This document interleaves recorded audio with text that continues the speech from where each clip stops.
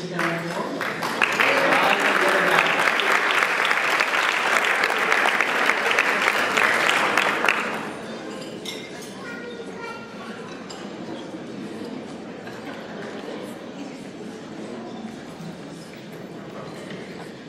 Hey everybody, I'm so sorry I'm late. Oh my goodness. Well, most of you have enjoyed the sanctuary this weekend. How many of you visited the sanctuary? Well, I have to tell you that this was one of the biggest sanctuaries. Well, this is the biggest sanctuary that we ever have done. And we do the sanctuary, for those of you who don't know what it is. It's a mobile spa, if you will. We set up a spa, a working spa on the trade show floor, and for a $10 donation, you get 10-minute foot protocol of your choice that ranges from A to Z. You think of it, and for the feet, we can do it.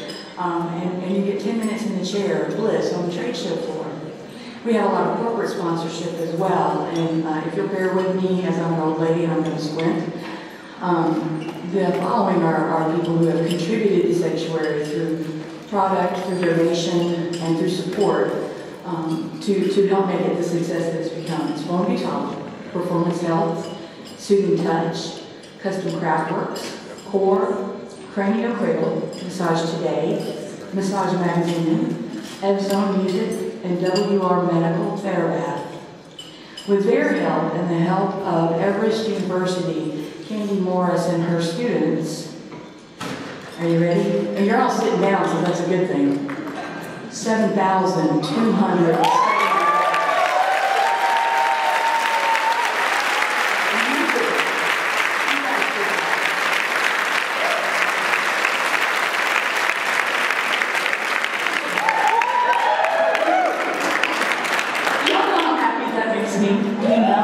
I'm so committed to supporting research, and I think any of you who know me know that.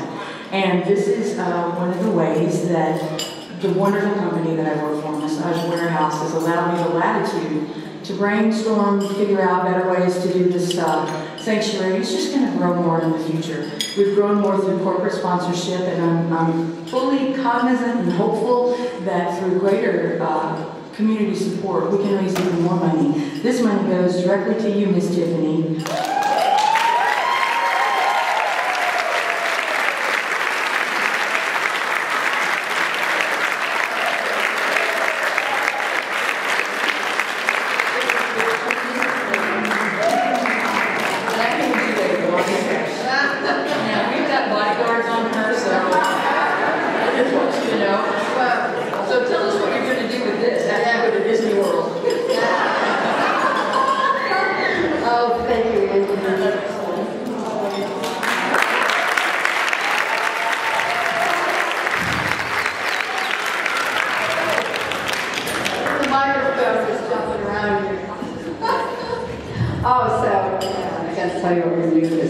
Actually, it's very exciting. There's been more and more studies coming out suggesting that massage therapy is one of the most effective therapies for altering immune function. And that, I think, is the bottom line that is going to get massage therapy accepted into the traditional medical community in this country. I mean, I don't worry about it in the Far East and everywhere else, because everywhere else I've been, massage therapy is like right up there.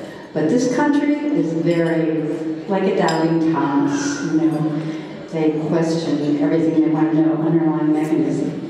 What's happening with the preemies is that there's a lot of disease that goes on, just like you probably all know some old person who's ended up in the hospital for hip replacement, hip fracture, whatever. They end up with pneumonia or MRSA and they die. And so immune function is really a primary thing to be concerned about. And the preemies, the same thing. They suffer from incredible immune dysfunction.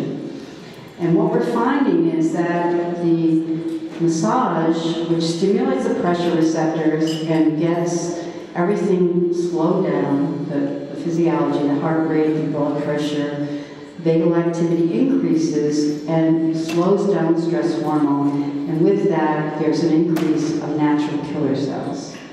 And natural killer cells are the front line of the immune system. They ward off and attack bacterial cells, viral cells, and cancer cells. In fact, there is now research suggesting that the HIV cells that are killing the CD4 cells can be replaced by natural killer cells, which means that it might be tomorrow that HIV people can survive. And so we want to protect these natural killer cells, and massage therapy is doing that. And that's what we're going to do with this money, with the premiums, to ward off